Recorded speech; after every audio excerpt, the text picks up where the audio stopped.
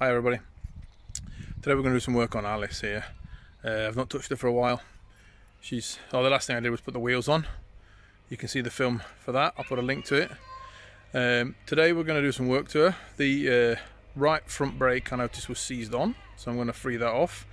Then I've got the condenser and the points. I'm going to try and fit them and get them all cleaned up and put the battery back on. Been on charge over winter, so that's nice and fully charged. So let's go to have a look, see what we can do with that.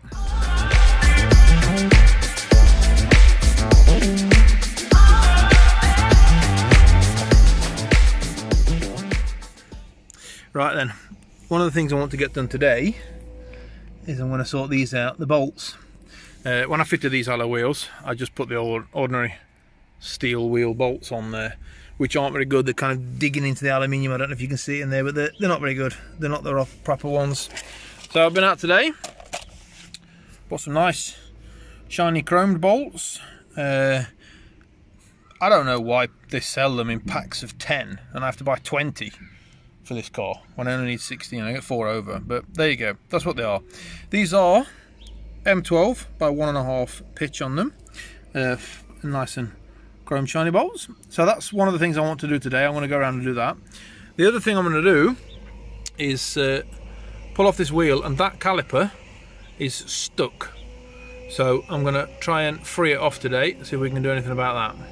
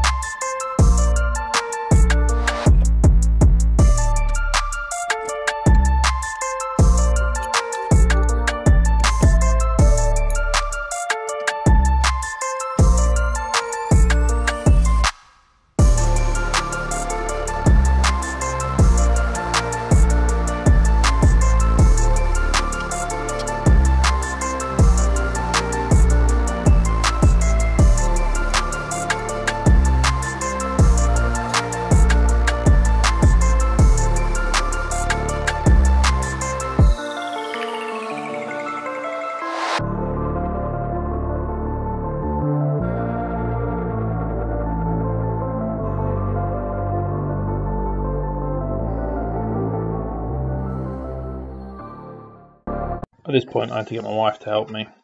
I removed the inside brake pad and I got her to sit in the car and press the brake, pump the brake pedal so that I could see the piston come out. And just before it touched the disc, I got her to stop pumping it. Then I could remove the caliper and try and squash the piston back in again. It's supposed to go slightly hard. It's not supposed to be easy to push the caliper back in again, but in this case it was ridiculously hard to push it back in again. I mean, that's because it's been seized for such a long time. I did manage to remove the dust seal at one point, which you'll see, and with that removed I could spray in some cleaner, get rid of the rust, and then I was able to spray in some WD-40 in there to loosen the seal up and allow the piston to go backwards and forwards.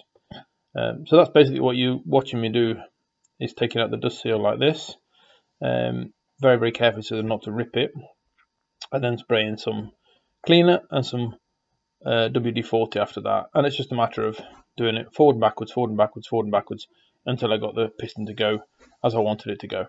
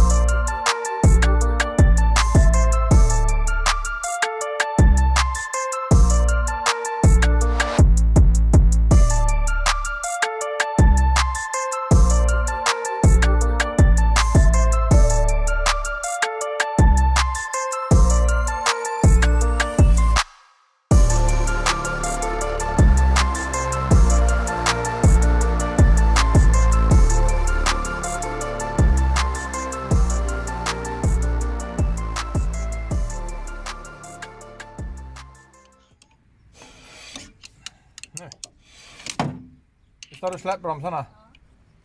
Tryck på bromsarna då. Och så släpper du. Nu funkar det. Bromsa.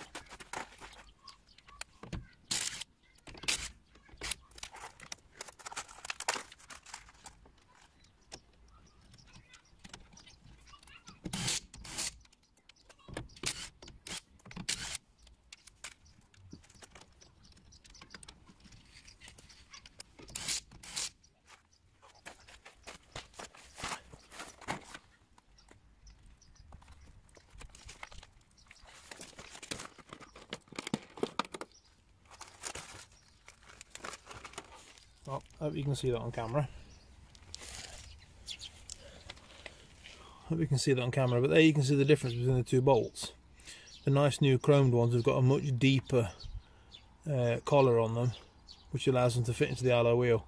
The old steel ones don't have much at all, and it kind of meant that the head of the bolt here was digging into the alloy wheel. These new chromed ones sit much better into the alloy wheel when they pull in.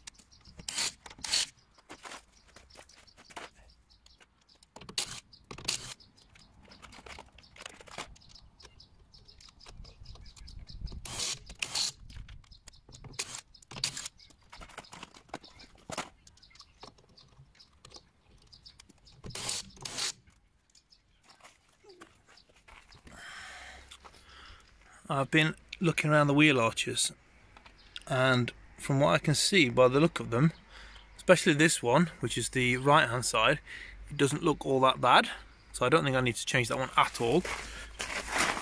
I do have a little bit of a rust spot there, but I think that just needs a patch. I don't think I need to buy any panels for it. That has definitely got to be patched up. Hate that. On this wheel arch, I wasn't quite sure whether it's the inner or the outer wheel arch that's gone, but looking at it and feeling it around the inside here, the inner wheel arch I think is alright. It does have a little hole there, it's 2 fingers wide, so that can probably just be patched up as well, but other than that, the inner wheel arch is nice and solid. So again, here all I need is the rear wheel arch. Again, down the bottom there, probably a couple of little bit of patches to grind some paint off and have a look at that. But that's about it really, bodywork wise. Like I said, there's a dint there, shown that before. There's a little bit of rust at the bottom of the door there, and I don't think it's gone through, just needs to be a bit treated. It's got the odd dent, it's had a bit of a bump there, I think. Although looking at it, the other side's the same, so perhaps not.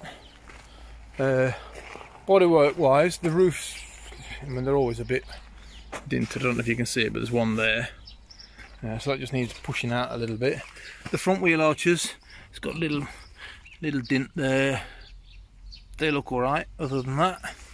The rest of the car, bodywork wise, look pretty decent actually. the front wheel arches. Nothing really with them. Like I say, scratches, a couple of dents, but you know, it's about 1,000,000 years old, this car, so I'm not worried about them small little bits. So bodywork wise, it looks like it needs a wheel arch and a couple of patches. That's about it. It can just be painted after that. Right, so that's the brakes done. It's all working. Brake pedal feels fine. Took it for a quick drive, and it still makes a noise on the front wheel arch. I think I have to take off the inner lining there for the tyres. But the brakes work fine. I did say at the beginning of the video I'll do the condenser and the points and stuff, but it took a lot longer to do the brakes than what I was planning on, so that'll just have to be another film. You just have to wait for that one, but that'll be around. So that's that all done. Stick around now then for the next video. Press the subscribe button so you don't miss anything, and I'll see you in the next video. Thanks a lot, and bye bye.